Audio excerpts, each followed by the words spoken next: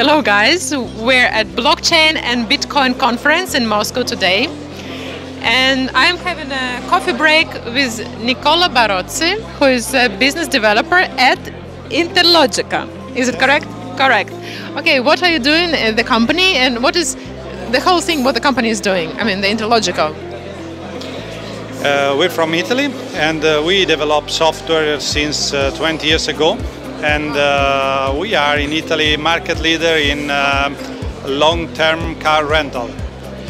We are approaching in last couple of years blockchain projects. Our company came from a hacking background. We like difficult things and we like to walk out of the path that normal companies follow. Blockchain actually is the cool thing, and so we're on it. Anything about Humanic yet? About our company, what we are doing? Yes, I've heard about you. You are recognizing people by face and... Yes, you are using this bio-identification, which is a difficult word, but I've already learned how to pronounce it. Anyway, so yeah, we are doing face recognition and voice recognition, and it's going to be also pattern of how your face is moving. So it's going to be a really secure way, and I think we are going to avoid any passwords. And at the same time we will have kind of unique database of the people, because each person who is logging in, we have a picture and the voice as well. I would like to ask you, what do you think about bringing this kind of project as we have to the population, for example in Africa or India, where the people don't have access to bank account? In your opinion, does it give future economically wise to people like that? About all this kind of stuff, I think it's cool when you talk about it. The problem is to communicate to this kind of people, because they don't use bank, they don't have access to media.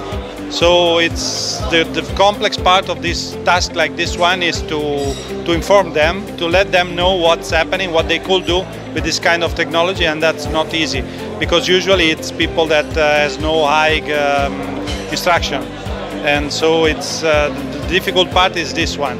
But if it's something that they can live better, they obviously learn fast, because when they find something that helps their life every day. I know that there are payment system on old Nokia mobile with keyboard and working a lot in Africa, because people find them very easy, very useful. They learn to use it by word of mouth. And you mean they're using just usual phones, just with buttons? Yeah, with buttons. To do what with it? To send payments, micro payments. Really? They have system like that, not on blockchain, obviously. Yeah, of course. They are safe system, but they are spreading because they are very easy to use. They don't need technology, and when somebody finds this very easy, very fast to learn, they tell to somebody else, and the news spread fast, and these technologies start to get used a lot. How do they use these button phones? They have internet there, or just how do they do that? They use data. Data, okay, I see.